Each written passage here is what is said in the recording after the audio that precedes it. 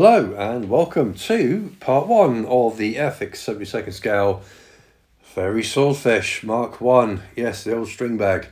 Yes, 72nd scale biplane. Yeah, not my first choice. However, I just had an urge to buy one and build one. So hopefully we'll be getting a lot of this.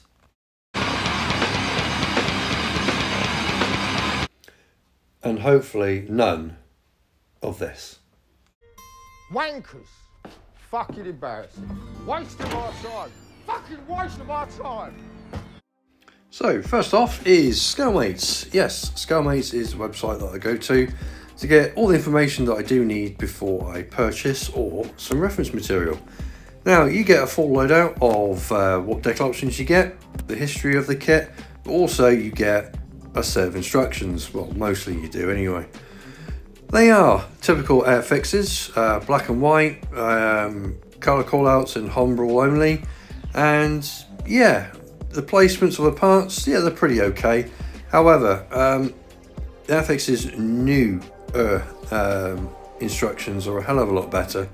They're colour coded and colour coordinated and will make your life a hell of a lot easier. But these instructions, yeah, they'll do. They're not too bad. Anywho, decal options. You get 3. You get a B, well, I get the black one. You get this one, which I'm doing. Thank you. And a silver dope one. So, at the moment, really, all you've heard is me saying this. So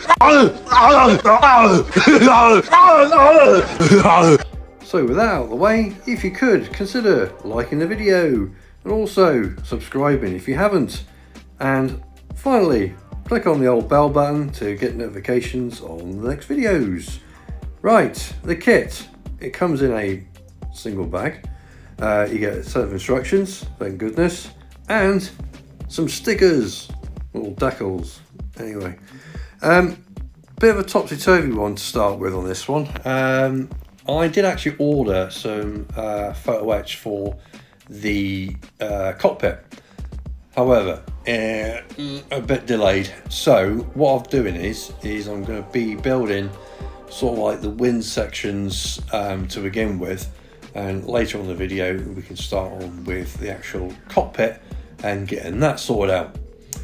But one thing I did find on the kit itself is a lot of pit marks and sort of like strange anomalies actually on the plastic, and top of that also some flash.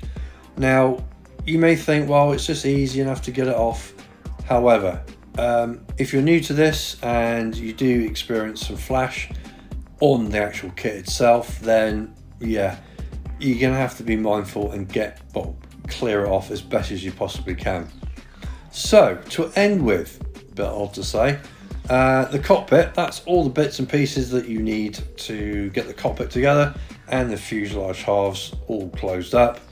But like I said, the photo etch hadn't arrived yet, so we went on to the wings. Cool, blimey, governor.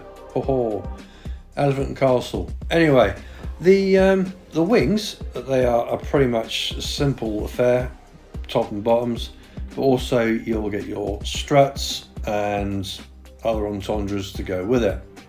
Now, when you're actually putting it together, one thing I found is you do get a bit of a gap in like the leading and the trailing edge of the wings. Now, I did find is when I put the actual glue in, which would be the Tamiya extra thin, once you start pushing them down, it does sort of like get rid of it. However, if it doesn't for you, maybe some simple sanding, a bit of filler, I don't know, plastic putty or the triple P stuff should sort it out, no problem. Now, one thing I was happy with is the way that the top part of the wings actually go together, as in you've got a bar, or let's say a strengthening spar, that actually acts as quite a good sort of like solid ridged bit, as it were, for the top wing. So also, well, you're not going to get any sag, and also it is pretty damn strong. So with that, you can pop them together, and yes, you do get the slight gap in the wings to where the section is where the actual wing fold would be. Now it's up to you. You can either leave it or you can fill it and rescribe. What I would do is fill it and rescribe, because on the other side the gap is non-existent, but you get another gap on the other side, which will make it look a bit daft, because your main wing, the upper wing, is quite prominent. God, I don't have to talk a lot anyway. Oh look, the photo etch has arrived. Anywho, right, yeah, it's very small. I'm going blind, and yeah, good quality stuff. It isn't Eddard's. It's from a company that I can't actually pronounce, so I'm not going to embarrass myself. However, it is very much like Eddard's photo etch. It's incredibly easy to use and to bend, and it does get onto the kit with a little bit of super glue, all very well and good. So with that, and my sausage fingers and my fading eyesight, it is a question of just trying to get it and sort it out.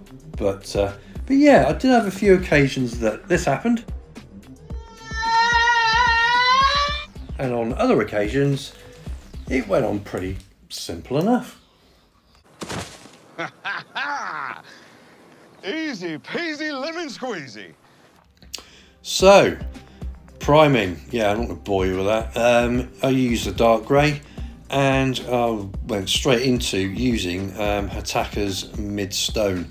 I'm not 100% sure what the exact colour is for it, but I found that the Midstone was the nearest of what I had, so I used it. So just painting it my normal way for an interior, going for if there's like panels or anything else like that, I'll go for the middle bits and then just go in and cut through with some light coats over it, just to give that sort of like shadowing depth perception.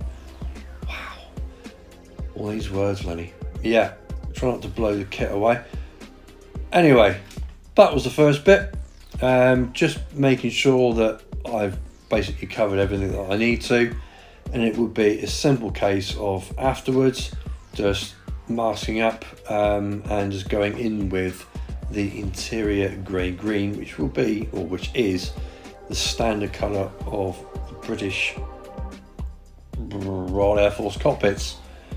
Anywho, there you go, that's the green. So basically thinned it down and I just went for it. So yeah, I shall leave you in the capable hands of my hand, an airbrush and some tunes.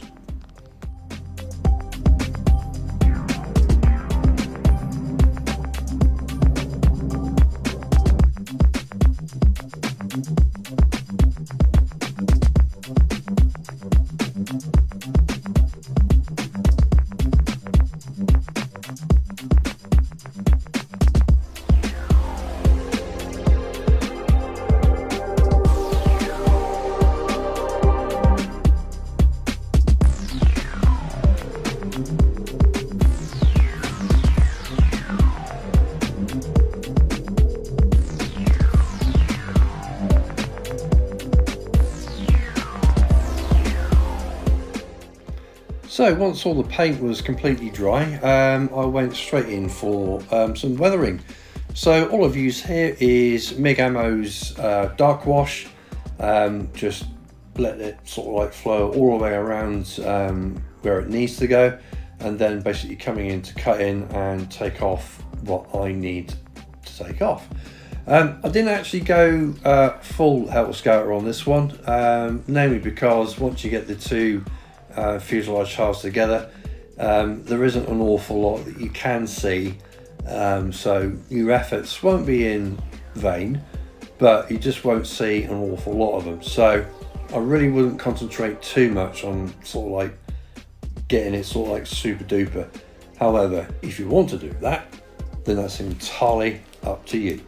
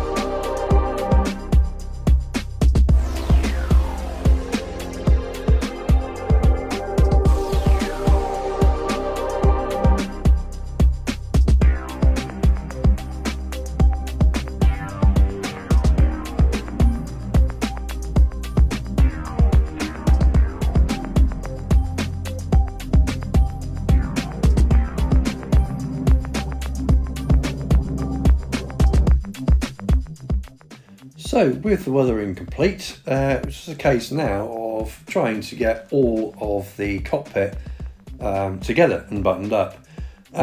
First of all, it's basically trying to get the front part of the cockpit, as in the pilot seat, together.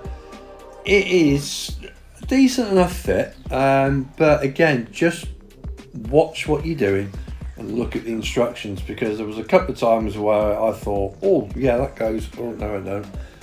And yeah, also remember what I said about the flash. Now the reason why I said that is because if you don't get rid of the flash on the cockpit parts, then they won't go together very well, namely because the flash is going to stop the actual mating points, and it's not going to happen for you. So make sure that all the flash is off and you do get a decent enough surface so you can actually attach the parts together. But overall, I have to say, for the size of the kit, the complexity of it, it does fit rather well. Again, just look at your references, look at your instructions, and you can't go wrong.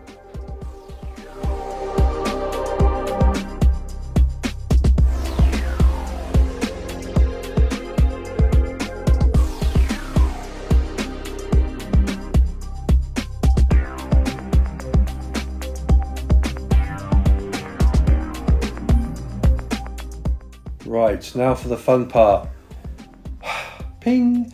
Anyway, trying to get everything together and buttoned up.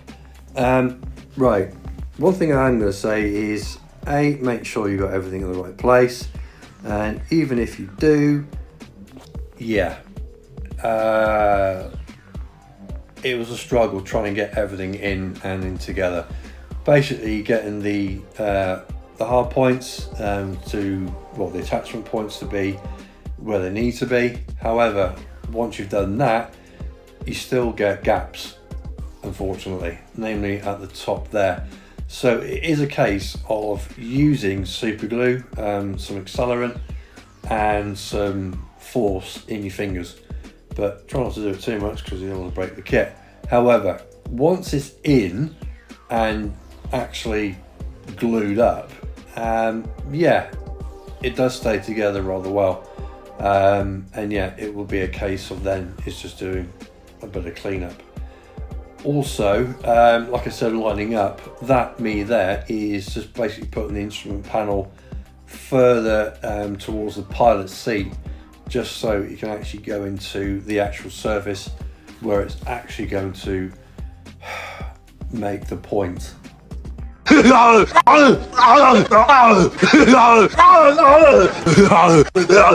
Yeah, you certainly make more sense than I do, mate. Anyway, right, once you've got everything in and you're happy, then yeah, go for it, commit to glue. Now, what I'm using is VMS, the black super glue, and a touch of Kicker or the accelerant, which is just there in that spray can there. Once I've popped it on, give it a couple of squirts and just leave it to dry, and hey presto, you will get a really decent bond. Now, if you do have, like on this kit, the ability to put super glue underneath as well to basically seal it at both ends, then do so. It will just give you that sort of like little bit more of a insurance policy, as it were, so the actual fuselage doesn't crack open.